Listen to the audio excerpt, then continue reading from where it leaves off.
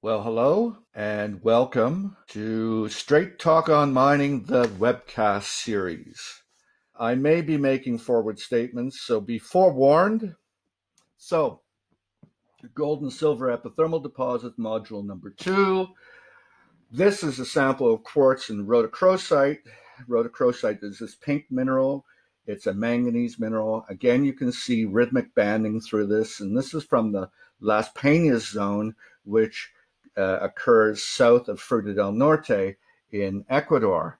Beautiful, beautiful high-grade stuff here, and the black bands contain a lot of electrum in them.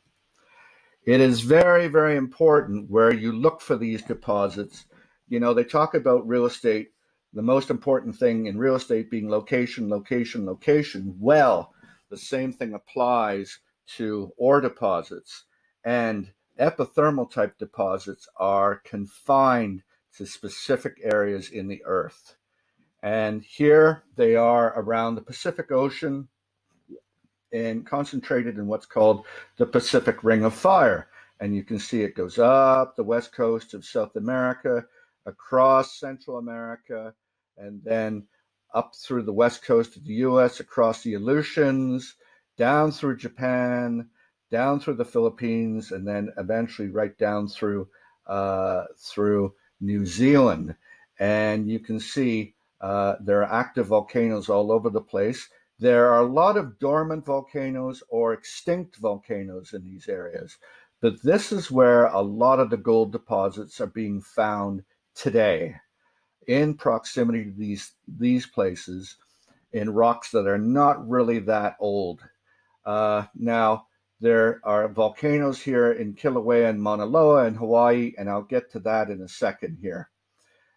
There can be epithermal zones, volcanic areas that are no longer active, like, for instance, in Turkey, in many, many places, even in the eastern seaboard of the U.S., up through the Alabama, Georgia, Carolinas. This is one that I worked on myself for my PhD. On the left side, you see a sample of what's called cockade texture. That's where the minerals grow around big fragments of rock, and they grow into open spaces. And this is very characteristic of epithermal type deposits. And this comes from a deposit called Springpole Lake, which contains over 5 million ounces of gold. And it is, I believe, the oldest recognized epithermal at 2.7 billion years. It occurs not too far from Red Lake in northwestern Ontario, in Canada.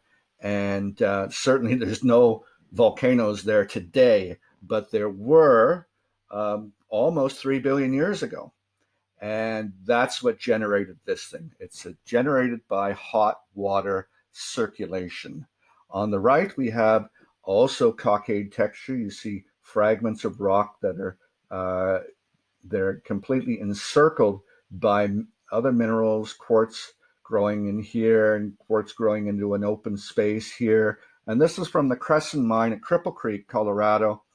And more than 22 million ounces of gold has been extracted over time from Cripple Creek. Very, very well-known and studied epithermal district, but much, much, much younger than Springpole Lake on the left side here.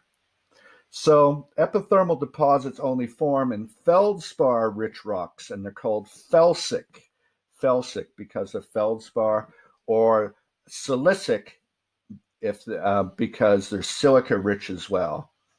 And you won't find them in basalt. Basalt is a rock that is very rich in magnesium and iron, but you don't find epithermal type deposits in them. And an example of those types of rocks would be in Hawaii or the Galapagos Islands and many, many other places around the world that have basalt, and you're not going to find epithermal deposits in them, unfortunately. Anybody who lives in those areas, I'm sorry to inform you, but you're not going to find any.